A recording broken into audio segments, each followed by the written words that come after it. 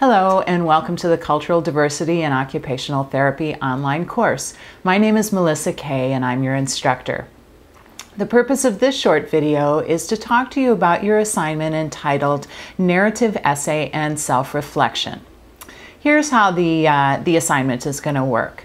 And please, as with all the assignments, if you have any questions about it, please contact me or refer to your written guidelines rather than using this video as your only form of instruction. So here's how the essay works. You are going to read a literary narrative.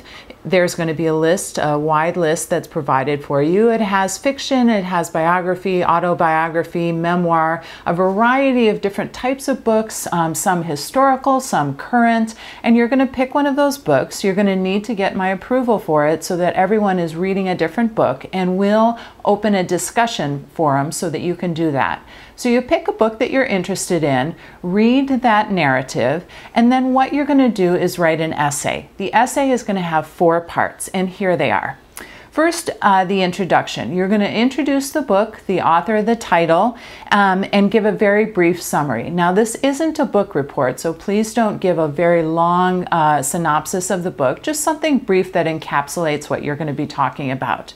The second part is kind of the meat of your essay, and that's a cultural highlight portion of the book. Now, for some of the books, there's going to be a lot of different aspects of culture that are portrayed. For some books, there's going to be a much narrower band, and the book is going to focus on 1 or 2 or 3 aspects of culture. It's pretty much up to you which aspects of culture that are portrayed in the book that you want to focus upon.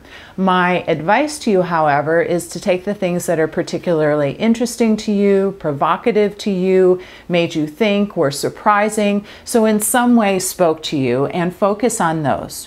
What you're going to do is talk about those cultural highlights, and then in part 3, you're going to take the culture that you looked at and compare it to your own. So the first part of part 3 is for you to tell us a little bit about your own background. Now, this might be your ethnic background, your religious background, your social background, whatever part of your culture you feel comfortable sharing with us. And then you're going to find both a similarity and a difference between the culture that you belong to or self-identify with and the culture that is portrayed in the book.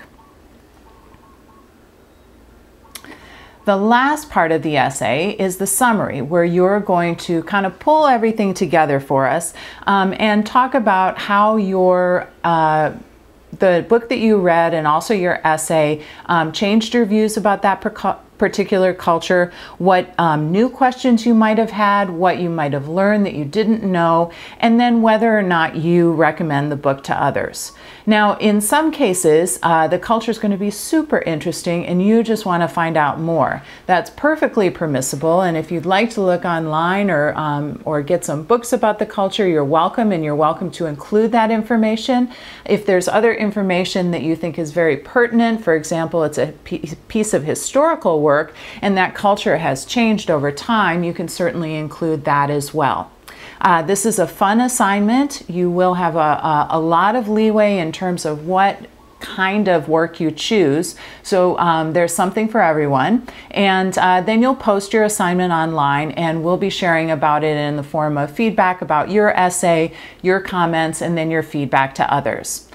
I hope this helps you with this assignment, and I'll see you online.